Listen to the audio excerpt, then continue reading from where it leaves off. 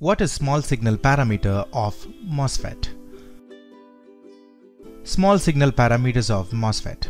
The MOSFET remains in saturation region in order to provide a large voltage gain similar to biasing the BJT in FET.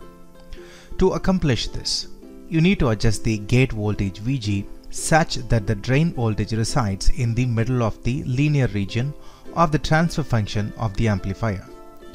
GM is transconductance defined as GM is equal to delta ID by delta VGS, where VDS is constant. This parameter is found by measuring the ratio of the incremental changes in drain current and gate source voltage by slightly varying the gate voltage from the operating point. You will need to vary VDD to make sure that VDS is constant in your measurement.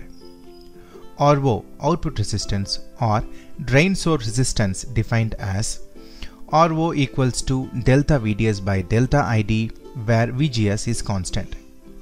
This parameter is found by measuring the ratio of the incremental changes in drain source voltage and drain current by slightly varying VDD.